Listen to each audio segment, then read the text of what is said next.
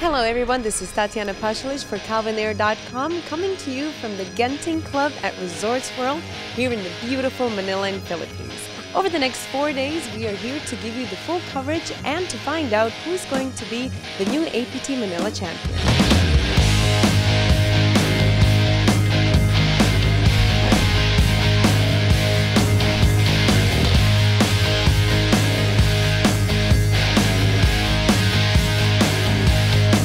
There were a lot of players coming in, some good poker players from all over Asia actually, from Malaysia, from Hong Kong and from China. What we've tried to do with APT, not only do we have this main event which is 2,700 US, but we have 10 to 12 side events that are very, very economical.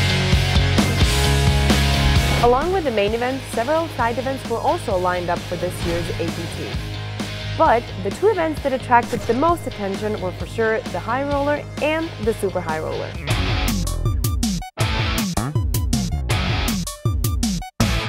On my right is the first Asian super high roller that costed over 120,000 US dollars to enter and attracted players like Tom Dwan and Phil Ivey.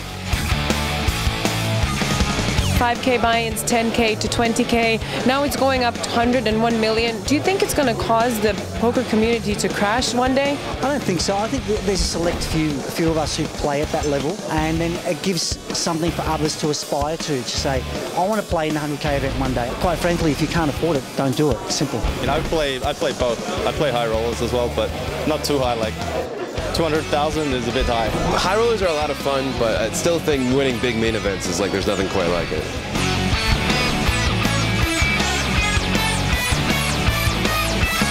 From 254 players that started day 1 A and B, 137 came back to battle it out during day 2. How's your table right now? It's really aggressive table, so chips are flying, a lot of big stacks, and I could bust, but I could get a big stack. It's a pretty tough table. Like everyone seems like they know what they're doing, so I'll just do my best and see what happens. The turnout's really positive. We opened up really strong. We're keeping it strong. The players were happy. You know, we're down to 97 out of the 137 that came back today, so. That's really quick. Day 3 of APT Manila was full of excitement.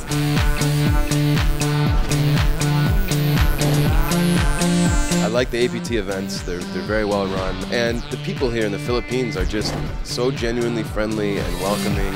It was a really pleasant surprise. There's so many guys that love to gamble in general. They're starting to learn poker, and they're like addicted to playing poker. I love the structures that APT creates and also the party. I think like all of my opponents are really good players. They are here for a reason, of course. I think that we all deserve. The table is really good table, really strong field. From 254 to 137.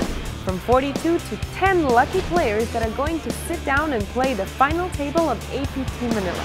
We're on our final 10 players of the APT Philippines 2012 main event. Round of applause, guys, to get the cards in the air. And I'm sure 8th place finisher, guys, Antonio Martins. That's gone. 8th, we're down to 5 players. And the 4th place finisher, August Fidel. And finally, two best friends from South Africa, Conrad Ketzer and Didon LaRue, battle it out for the first prize of 197,000 US dollars.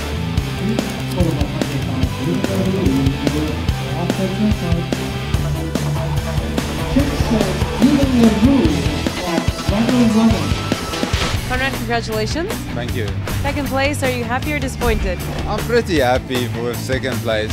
Like, at least my friend win it, so we know each other pretty well. Congratulations. Thanks very much.